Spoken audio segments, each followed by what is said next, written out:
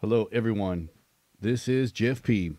It is April 6, 2019, and we have a continuation of a rip in the Matrix, and it's not going to stop, and it's only going to keep expanding.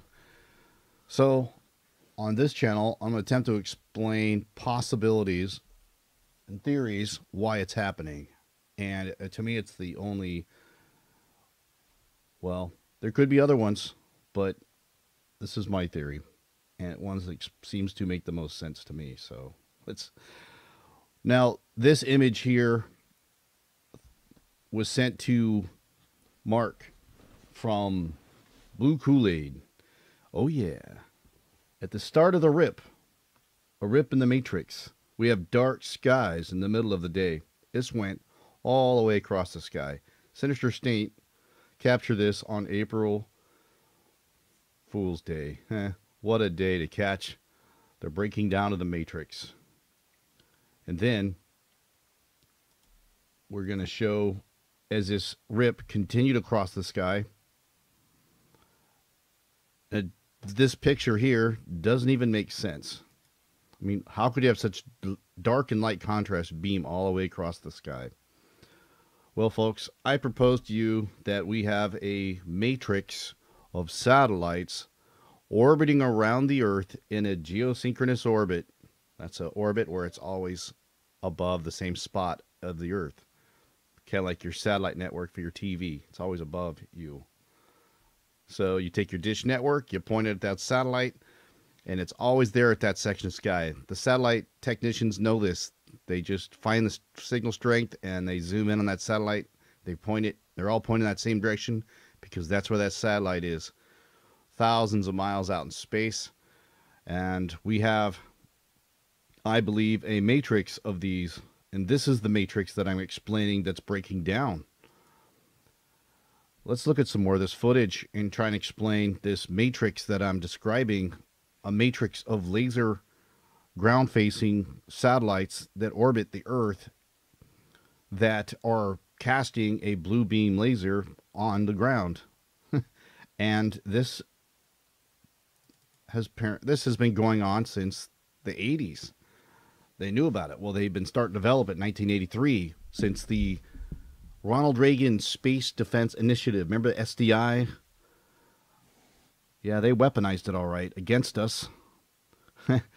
So here's some more footage that we have of this, and then I'm going to explain this technology and why it is that we're seeing these dark beams. And so here's some new footage that came in from some subscribers. Some wish to remain anonymous, and some didn't know. So look at this dark, completely dark sky that we have here. I thought that was pretty compelling. I've got some pretty great catches. I want to try and show you the best. So here is a shot of a chemtrain plane covering up this perfectly straight gap, dark spot in the matrix sky. Why do you think that is? Well, a theory I have. First of all, let's look at that. Okay, that doesn't even look like a chemtrail. It's just a gap. How's it there? And look at this plane. It's filling in the gap. It's chasing after it. Now, many have witnessed that this split that occurs across the sky, and these planes hurry at Mach speeds to cover this up.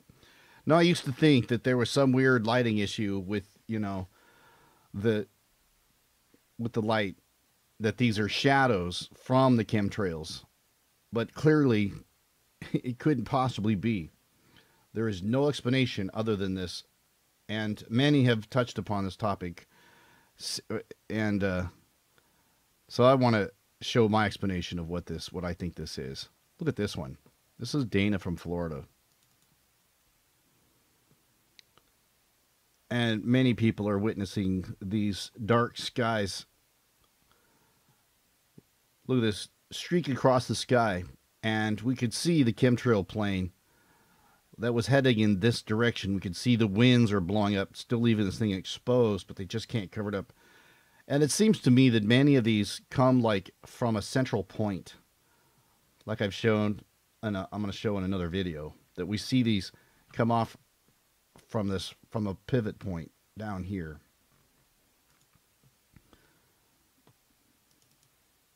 Now this one was yet another one that was caught. It was sent to me from Blue Kool-Aid, and look how this thing is bending. That's not even like, it's just a lighting issue, right? It's like stage lights, but the stage lights are out in space because it's projecting a blue beam. So to me, this is Project Bluebeam at its finest. Project Bluebeam, a group of lasers. This is just a snapshot out of the scene of Geostorm. More predictive programming that this solar-powered laser system, an array of these things, are aiming at the Earth. Of course, in this video, they're all tethered together in a perfect grid pattern around the Earth, and they can control storms. Hey, that might very well be the case.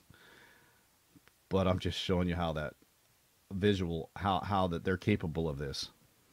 In fact, there is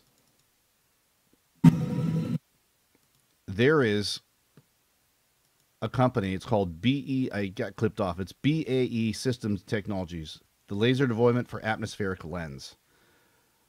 This could very well be, this laser projection is in high altitude. It could very easily be a satellite as well, an array of these things. They use a very powerful femto laser that ionizes the air, creating an atmospheric plasma lens. And it literally acts as a lens. And in this clip here, from this company who has developed it, the military is probably most likely using it to spy on us. And heck, they can actually take these lenses and refocus their space lasers to hit their target from anywhere they want, like we saw in the other fires. So in this shot, you can see the laser. This ship creates a plasma lens, diffusing the laser attack from the ground-based weapons, and that just shows some of the possibilities of how this technology works. So we also saw some more predictive programming from Chicken Little movie clip, how the sky basically rips apart, and to create this illusion of not having dark skies above us, they have to scan the blue light onto our atmosphere, onto the chemtrails, the barium, the strontium, and aluminum, and all that, to create this illusion. So it's kind of like a break in the Matrix. It breaks down. They know it's going to come, so they turn off, decloak all their ships, and they come and invade it. Project Bluebeam. And then the UFOs, all come down and start attacking everyone, right? And then the whole world will unite, put aside their nuclear weapons, and join the New World Order and their new government, because we have to join forces and put aside our political differences and boundaries and just join one big continent. And now the one world leader, the Antichrist, to take over. That's pretty much it, man. That's kind of how it's going down. So I got another cool video that from a subscriber sent me this footage of this chemtrail plane chasing after the crack in the Matrix to cover it up. And here we can see right here, look at it opening up right in front of the plane. And from the viewer, look at this thing, is watching it crack open. Folks, this is what we really have to keep an eye on. That I would like to see that zoomed in. Keep your camera on it. This will continue to crack across the sky until the evidence is no longer compelling, but that is pretty epic. And here we can see that this isn't even yeah, you just need to see that there's no explanation for that other than this break in the mix, this darkness that we see in the sky. MB3 had captured this too. Let's go visit his channel. And also thanks to Blue Kool-Aid, who has brought this to light. Thanks to some of the videos that he's been sent as well. We're all teaming up on this. And I hope to do another live stream with him. And only him. So let's check this out. Okay, so MB3's captured this too. He's getting all this. He offers an explanation And yeah, I'm just going to give you mine with the lasers, because we know the Project Blue Beam is very real. And what are they doing with these blue beams, right? Casting a, here's some of the most epic shots that we see. Look at the blue dark sky way above the top of this cloud. So we know that it's not casting a shadow just because of this cloud. It's clear into the skies. Look how this is all white. And we get this one that he caught. Total break. Absolutely makes no sense. Look how this thing has opened up the skies, this projection system. And I think that when these planetary bodies come in, they push these out of their scan zone and just cause this opening of the matrix, whether it's pulled or pushed away from its orbit and causing this break. And here we can see a complete break in the sky. And it seems like there's two main arrays, each one on a side. Let me show you what I mean by this. Let's go back. This is what I think is happening. So here we have an eclipse. This is a normal solar eclipse. The moon gets in the path and the sun, and then it casts a shadow on the Earth. But if this was to be like Planet X, the red Kachina, blue Kachina, and this thing passes through, or it doesn't have to even be an eclipse. It can be over here and still cast a shadow. Well, all they really have to do is put a set of Blu-ray Earth-facing lasers and just rescan this out with lasers, satellite-based lasers, outside of the eclipse. Or shoot, it could be inside the eclipse, actually. So they just wouldn't be powered by the sun. I think they probably have them on a little higher orbit outside of this shaded area here that we see. And that's why are we always seeing such huge contrast. And why is it like the sky looks split? Absolutely crazy, right? How does the clouds just stop abruptly unless the scan, and look how dark it is. Impossible. There's a lot of impossibilities unless there are some stage lights up there. I'm calling them satellites. So thanks to Blue Kool-Aid was showing some just total impossibilities that here we have the sun right here, right next to this dark blue sky. I mean, if the sun is in the blue sky, it should be like a light blue. It isn't until dark blue until the sunset. For example, when the sun's rising, we have a light blue sky. On the other side of the sky, it's dark blue. And as it passes over the sun, as the sun passes over the sky, we look where the sun's set, we have the light blue sky. And look at the other side of the opposite side of the sky, it's turning dark. But to see the dark sky side near the sun, we've got problems. We got some serious stage lights, satellites. Well, I call them lights or lasers, okay? I'll just help you to visualize what this is. So I hope this helps to further explain the matrix. Keep your photos coming in. But look at how that plane is just racing to cover up this gap.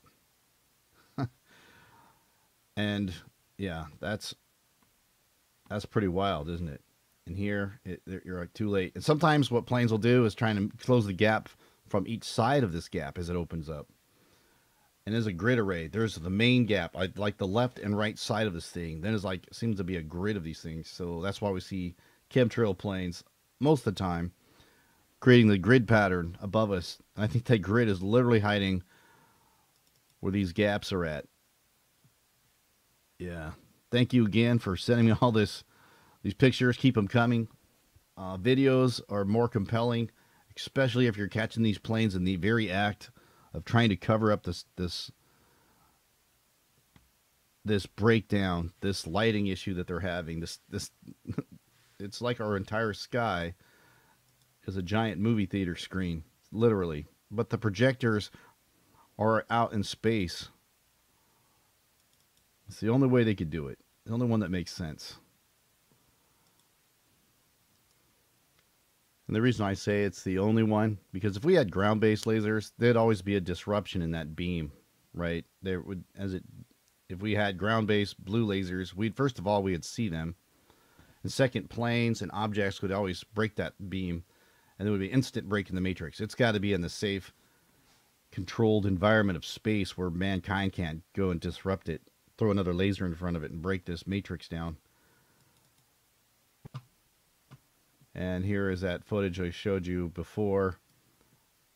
This is what we look for. Look at the clean breaks. And look how they're going from a central point. Wow. Thank you. That was really just awesome. Because that 1, 2, 3, almost at the exact same angle that we saw from a break that we saw in this snapshot from a Facebook account. The same angles. This here that was some wild footage. It's on Viral Hogs have held this thing hostage, so I can't show you the video clip on it, but it was pretty awesome when this thing broke down as well. So please copy, like, and share this video, and I hope this brings a little clear understanding what we're seeing in the skies. And get your cameras out. Let's zoom in on this and catch this split in the sky, because it's only getting worse. It's going to break open. And one more thing.